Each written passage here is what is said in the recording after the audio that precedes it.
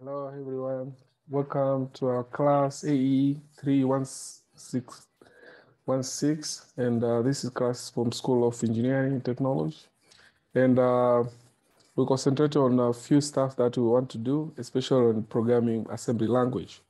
So let's go on deeper on this. One of the things that we're going to explore actually is you remember the lecture that we did on input-output programming, which we started few of the stuff that is quite important. Like if you can write a program, you can write it as by words, like explaining what is doing. For example, if you want to write a program that will place value 1, 2, 3, 4H in a memory location 2000, for example, and this is that's the value. If you want to place that, you start to move the value to that one, and then you end. That's the solution. That's the first solution. But you might, after writing this, you go deeper and say you want to write assembly language, right? You can write a higher language, higher level language, but now here we concentrate on assembly language. And now you move that number value to that address, and then you leave, you exit the program. That's how it works. And this program will be presented in machine language as 33F12340. That's how it will be written, this statement, and then this is the exit, right?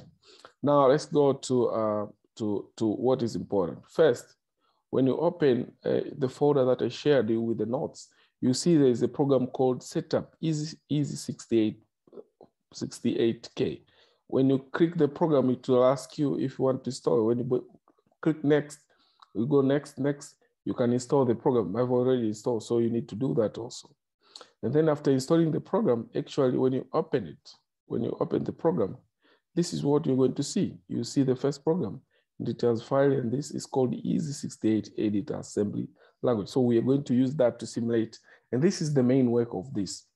We have 68K processor in our lab. We have 2 of them, but you are main in class. So you really want to practice at your home, or really practice at a lab place, or with your computer of somebody or your friends or something, and you want to do it during night, anytime that you want. So this will give you flexibility, because it simulates the microprocessor that I showed in your lab. So we are going to use also this one for explanation, because you cannot use that while explaining. You cannot go there and show you all this kind of stuff, but you can do all the stuff here, and you're really going to enjoy this class. Now, how do we do this? That's the question, right? I have found very good notes from McGill University in Kadeghe, and they're doing this for many years, and they have a very good explanation on how 68K works. And we are going to review and do some recap on user registers. We have already discussed them, and also going to really focus in some few in memory space. So this is quite important. And then we'll go on familiarizing on how we do 68 assembly language programming. Now, as you remember, we said like a 68K register has 18 registers. So it has 18 registers. It has D0 to D7, which are 8 general purpose, and then address registers in 1 program counter, 1 status register, and condition code register that will tell us when we do different operations. So these are the registers which we discussed already in class. Now, each register has its job. We already discussed about address register, program counter. We also discussed about condition register, which can be used and accessed by users to see like how the operation that have been done, especially arithmetic operation, how they performed and what are the values. For example, you compare 2 numbers, are they equal or something like that? That will lead you to do some certain decision. For example, if you are looking for a number which is greater than, there's some of the registers will be set at the condition registers, and this is quite important. Now, when you go down, we discuss also kind of numbering system, and we discuss about what is a byte, what is a nibble, what is a word, what is a long word. But here specifically, we mean a byte is 8-bit, and word is 16-bit, and long word is 32. And we know nibble is 4. We already discussed this in class, and this numbering system is known as little Indian. So we're going to use this, and it's quite interesting. And this is the image of what we're going to learn in this class. And the CCR, which we here, the conditional code register. So this has several bit. So it has 8-bit, but the last 3, they're not used commonly. But the last 5 is our interest, the X, N, Z, V, C.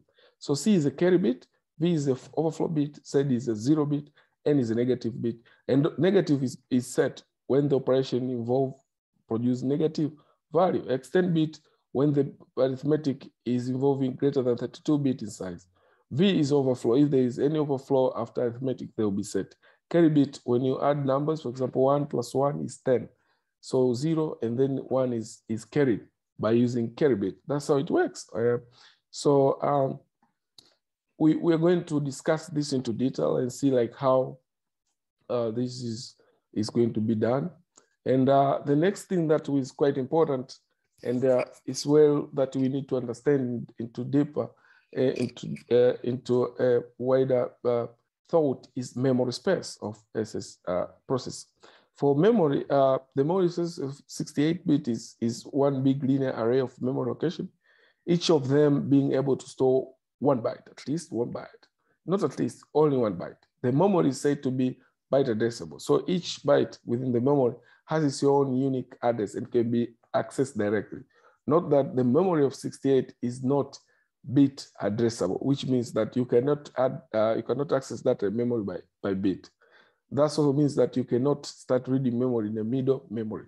So this is how it works. So this is the address that we want, and it goes from 00000 up to FFFFF. So, and this is quite big number. Remember, it's 32-bit addressable. So if you want to know how many addresses there are, actually it's 2 power 32. That's how it should be work. 2 power 32, that's a lot, right? So each is storing 8. So 32-bit address. Now look at this. For you to transfer data, actually you need the address pass of 32-bit. So from 0 to 31.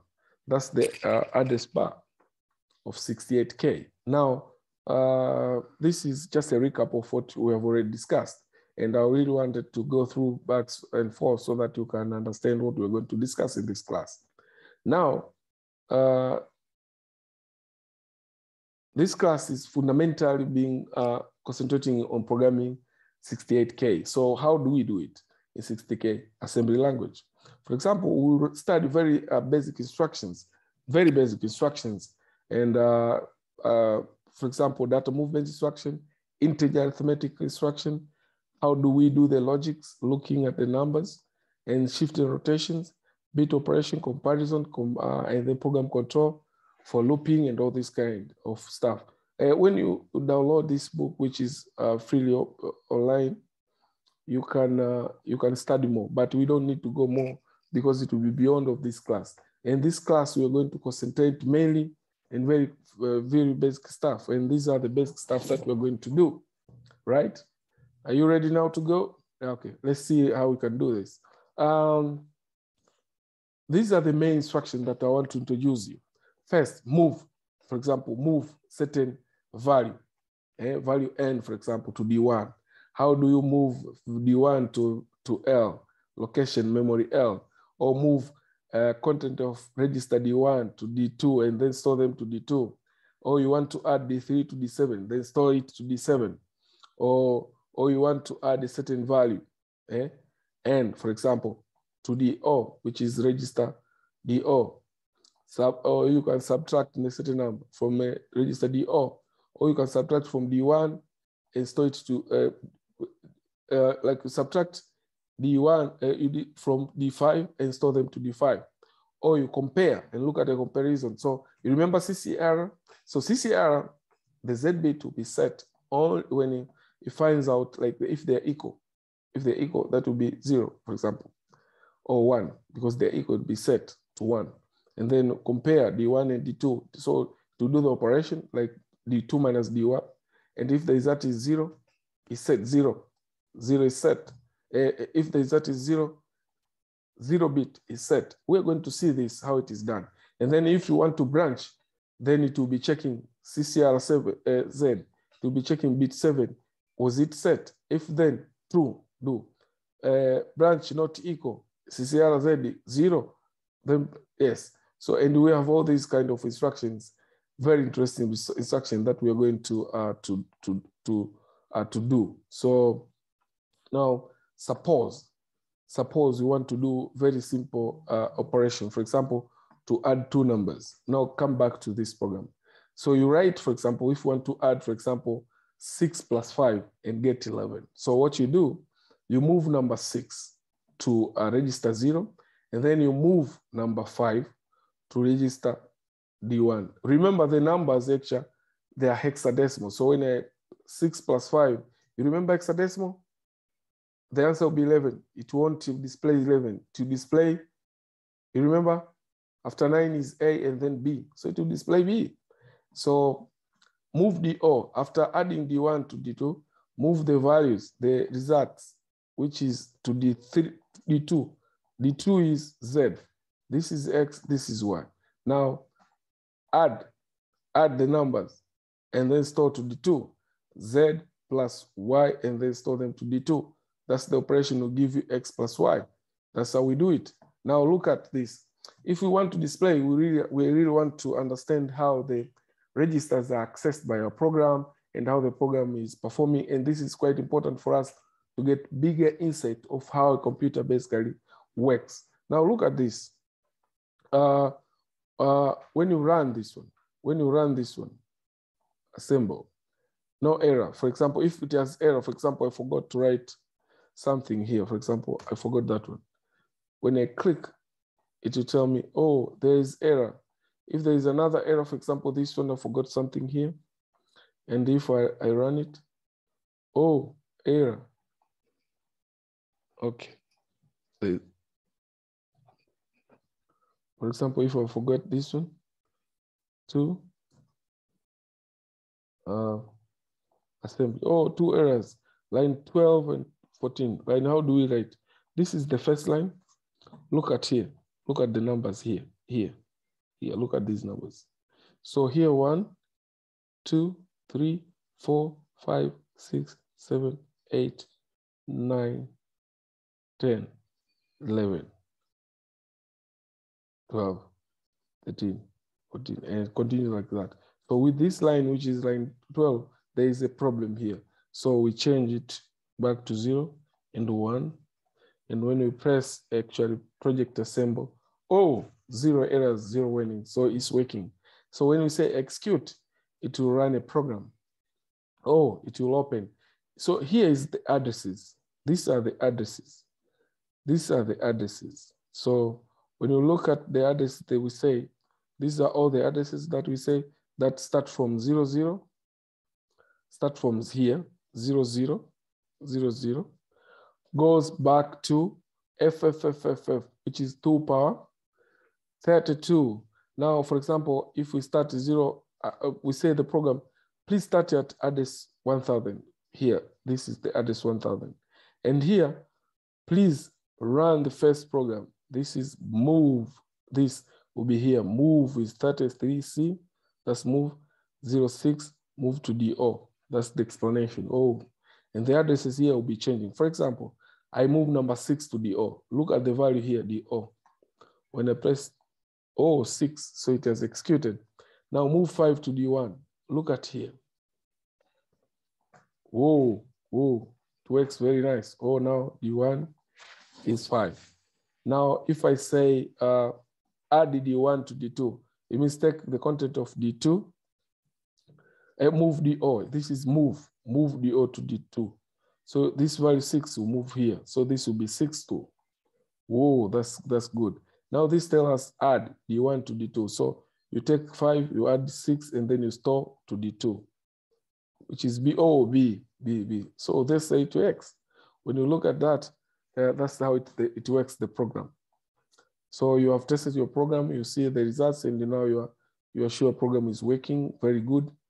So if you are told to write a program, for example, if a question comes, write a program that has 2 numbers. This is an answer. Write assembly language program that can run in 68K microprocessor. Write the program that has 2 numbers. This is the program that adds 2 numbers. Thank you very much. Now let's go on explore this good stuff more. After that, let's look at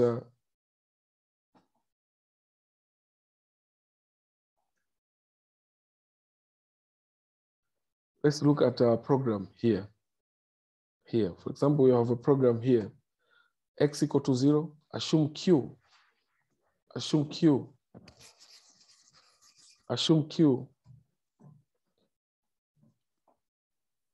equal to 5. So assume X equal to 0, Y is equal to 5. And then if Y is equal to 5, execute this. Else, don't execute anything, go to this one. Y equal to Y minus 6, X equal to Y. Now, how does it work? Look at this program. When I run this program, so the first thing actually the program will do, like we'll start at address 2000, and then it will go on telling me, please move 0. So set X, which is X D1, assume DO is X. So that will be 0, D0, and then set D5 equal to 5. O is equal to 5 now. Now go, if Y is equal to this one, I want to push this a little bit so that we can see the program. This is the program we're trying to write it. So if Y is equal to 5, here, compare. So what it will do, like what we said about compare, remember compare? Compare, it will take D2 minus D5, and if it's 0, then the CCR Z will be set equal to 1. Oh, will be equal to 1.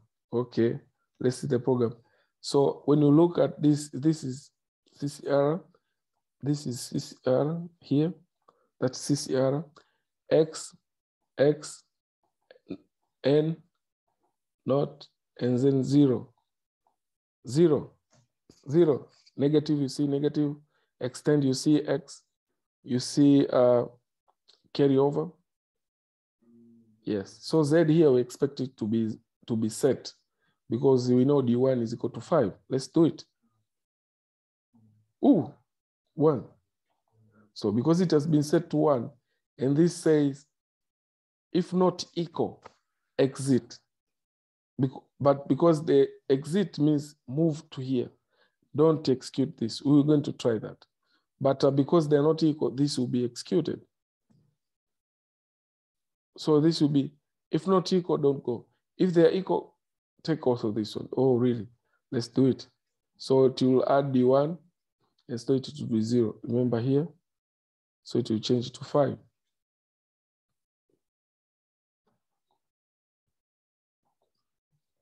See? And then it will go subtract 6 out of D1. D1 is this 5. So 5, subtract 6. Oh, you get negative now, -1. So it's overflowing. What will be the answer? Look at this. Oh, it has been set. Extend, negative, and carry over. And that's the answer. And move D1 to D0, move this to this, so this will change to to FF. Oh, that's really nice. That's the program that we wanted to study. Now look at here. Assume this was 3 or 2, for example. 2, for example. When you execute this program, you go, you set 0, move 5 to D1, which is 5. Look at values here, and then move. Check if they're equal. Yes, they're equal. So it will go to add D1 to D2. Really, it will add. And then place the 0 equal to 5 now. And then subtract 2 from D1. Look at here. Remember, X, N, and C were set. Now look at this. Look at this. This will be y is equal to y minus 2, not 6. The previous one brought negative. Look at this. You see, nothing was setting because the operation didn't lead to negative number or carry over or anything that related to that.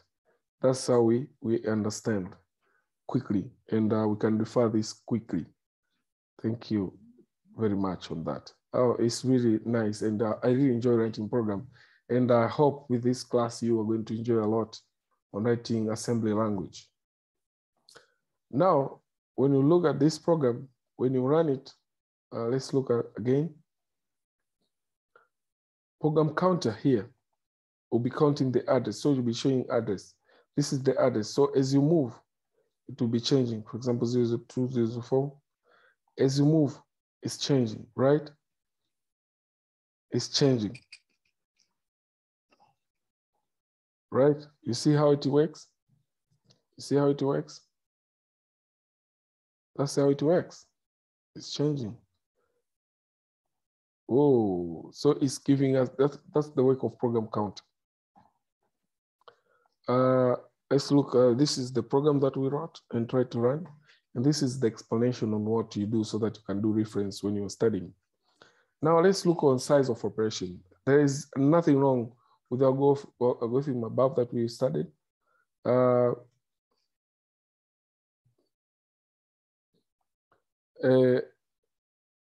So 68 or 68. Now assume you write this program, you write this program well. You can see how the operation is. Now moving the values, for example, D0 to D1. That's how it moves, like copy the content of D0 to D1. Move D0 to D1. This is byte and this is word to word. Remember, this is normal, B. It means 8 bits. When it's written move.w means it's a word which will involve 2 of them. And if it's a long word, the O, the one is you add all this kind of stuff. Remember here is 0 to 8, 0 to 16, and this is the full word. So it depends on the operation and how large the number is. Remember, you need to define this because if you do not define, this is going to suffer a lot. So remember, you need to be careful when you're writing program. We already set and looked at Z, how to set is Z, even if the whole number is contained. So this is explanation on the why Z was set and how it is working. So remember, this is a working program. Now if you really want to focus on how this program works, for example, now assume we want to do more complex stuff, right? Yeah, you cannot just do simple stuff. Sometimes you might want to go deeper and try to study programs that do looping, because we know in programming, in C, how you study Pascal programming, there was looping, if statement, while loop, and we had do while and all this kind. You can implement that in assembly language. And remember, assembly language, as we discussed in class, is below higher language. So from assembly language, you move from a higher programming language like C or Pascal, and then go down to assembly language, and then go down. Now look at loops and conditions. How do we do that? For example, you have a problem, how to write a program that calculates the sum of 1 plus 2 plus 3 plus 4 up to plus n. That's the question you told. When you write a program in C program, it will look like this, or Pascal. Like first you start with sum, and then you have for loop, you go inside this for loop, and then you write it, right? So that's this is what you want to do, for example. In Pascal, for example, if it's Pascal language, you can write Pascal, add 2 numbers, for example, if you want to do Pascal, add object Pascal. This is how you write it, right? You begin, you add the 2 numbers, you write the output, you're done. So for example, A is equal to this number, and then B is equal to this number, begin, and then you plus A and plus, you get the answer. That's how it works directly in C, in that language. Now assume if is for loop. For loop, right? You remember for loop, Pascal? Remember, yes. So for loop in Pascal, this is how you write for loop. For I equal to 1 to 10, do this, right? So it will be adding values 1, 2, 3, 4, 5, 3, right?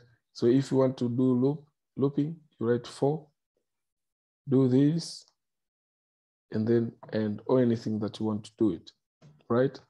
That's how it works, right? Yes. Now look at this. Now look at this program. This is what we want to do.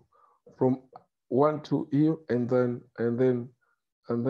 we plus all the numbers, and then we get the answer, and then we get the answer from sum itself. So the program will look like this. You clear, for example, the O, which represents sum, and then put the value n, for example, if it's 5 or 6 or something, and then you move the numbers. Now look at this program when you write it in your program here.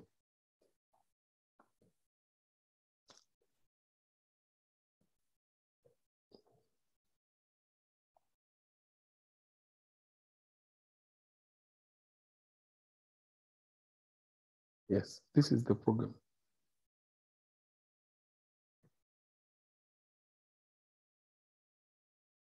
This is the program that we want, and this is the program. Now, clear?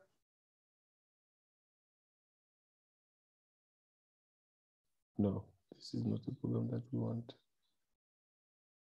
Okay, let me see. Yeah, okay, this is the program that we are referring to, right? Now assume now we want to do this. So you clear the O, which represents sum, and then we move, for example, we want to count up to 6. The 2 holds n is 6, and then we start doing our looping by setting I equal to 1, here I equal to 1, and then we compare D2 and D1. D1 is I, D2 is here, which is n, so we compare n and D1, and then branch if higher, branch if higher, branch if higher, branch if higher. So we look at if D2, if D1 is greater than 1, branched. So we look at I, which is 1, if it's greater than n. No, if it's not, do the loop, do the loop, do the loop, do the loop. If it's yes, you exit the loop, you go over here. You don't execute the do statement. How this program can be run? Look at this. Assemble, execute. Okay. Now clear D1, D0. Oh, move 6 to D2. Whoa, now D2 is 6. And then move 1 to D1. Set this to 1. Oh, 1. Now compare D2 and D1. Compare.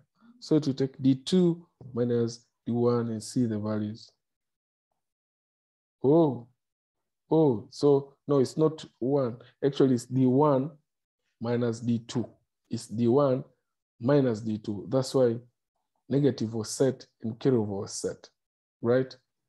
Okay, check. Branch if higher. No, it's not higher. So it just go on doing that. It will add D1 and store it to the sum, which is the O, and go back. And then increment I, and then go back, right? Compare. It's 2 now. So 2, there will be 2 D minus 6. Go, okay, set it. Go, check, add the value. So you add D1 to DO, be 3. And then I equal to 1. You increment, add, you increment. Oh, that's really nice. You check, this will be branching, always branch to loop. So it will go back, look at that, compare 3 and 6. Okay, so it will go that, it will add the I and it will become 4. And then to continue like that, go back, check. D1, D2. Okay, still, D1 is small. D1 will increment and then go back to loop, check. D1 still is 5. Go on, add, check, add, and then increment D1. Now it's 6. When you go back, it will compare. Is it greater? No, because this one, it will only branch if higher. So it won't branch for now. To go on doing like that, it will allow. So it will add the value. And then now it will be 15. Now, when you go on check, you increment D1 to be 7, and then you branch back here. Branch back. See the value? Yes. Change it like that. Oh, this is quite really nice. Now D1 is greater than D6. Oh, so to go here, to ask, is D1 greater than D2? Yes, it will exit. It will exit. And it's going to say 3 to D2. So it will delete 6 and put 3 here. Oh, no, it will add. Okay, it will add. It will add 6 plus 3 will be 9. Oh, this is quite nice. It's quite easy. Yeah. So that's how we do it. That's how we do it. That's how we do it. And this, we do all this operation because of this, because it's explained here. We have all this kind of stuff that we do. But we have more. We have more that you need to understand them. So we're going to actually to explore more.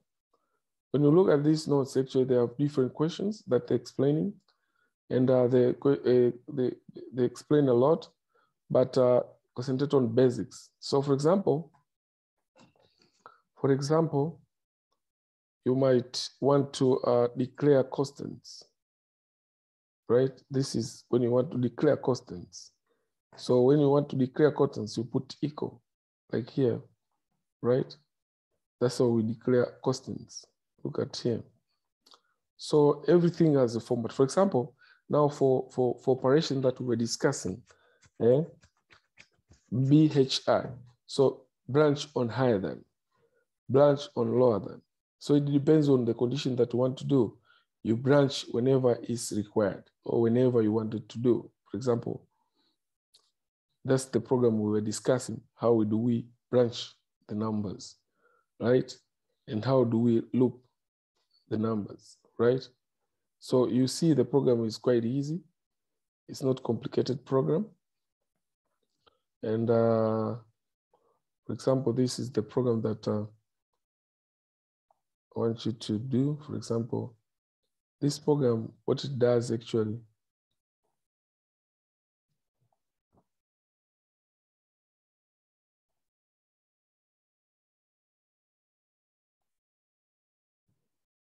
so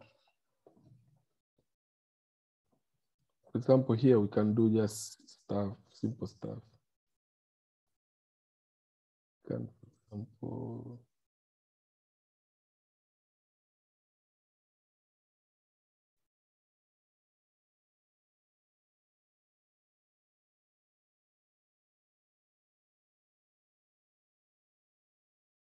just clear before.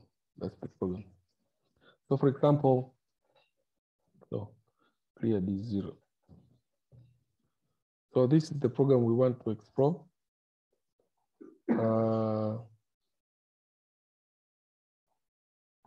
Okay, so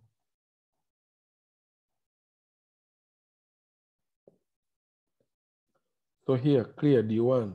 D1 will hold count. Clear D1, right? And then go check. Shift 1 bit to the left. We know every number in machine language is written as 00011. No, 01110001111. So now the question here the explanation says like, okay, please shift 1 bit to the left. So if it was 8-bit, means overflow will happen, right? Look at here. Oh, it will be another number. The O, which is 0. Now, BCC, if bit is 0, C bit here, carryover is 0, test for execution, leave. Now look at this. No, it's not 0. If it's 0, BCC is 0. BCC is 0. 0, test. C bit is 0, yes, it's 0. That's why it goes to this loop. And then it will execute. Okay, cool. And then it will finish. Check if D, okay, 0. And then it will finish. Done. That's the simple program. So here we have seen in instruction, check if do bit is 0. Okay. And then this is repeat loop until D1 it becomes 0. Branch not equal. So you can do different operation depending on your interest, right? So that's really nice to understand. So we can do also nested loops, like you can have loop over a loop, looping over a loop. So you can have for loop, for example, this is while loop, it exists here, and then you have smaller loops here that goes inside the loops themselves. So it can just be going around. So if repeat for the loop, so if this is repeat 2, you can repeat, go through the program, and then that's looping, nested loop. That's how you put, like you have a loop here, you have a bigger loop here, and then you have a small. For example, I equal to K. Now assume K is a constant number. You can define above what constant it is, or you can set a value here, K, for example, 6 or something, and then you can go on testing this program. I leave the work for you to do this.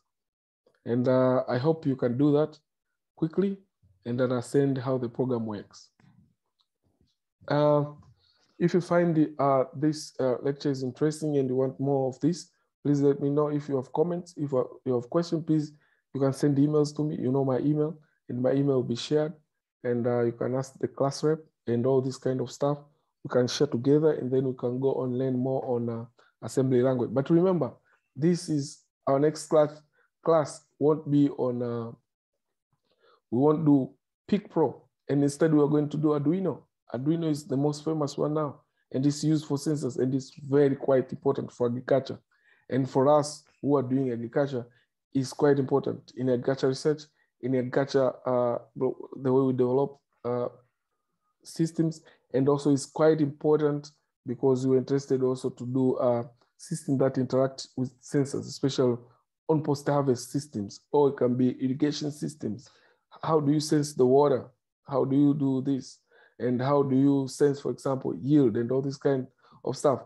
And unfortunately, we don't do that in assembly. Now we have Arduino, which is a higher language, and it's written in C. So we're going to have basics on C. We'll go through that quickly.